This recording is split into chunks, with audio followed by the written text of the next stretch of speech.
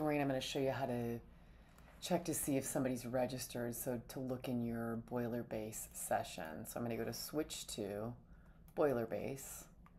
Are you sure you want to switch accounts? All currently open windows will be closed. Yes. Then I see everything. You're just going to see yourself right here.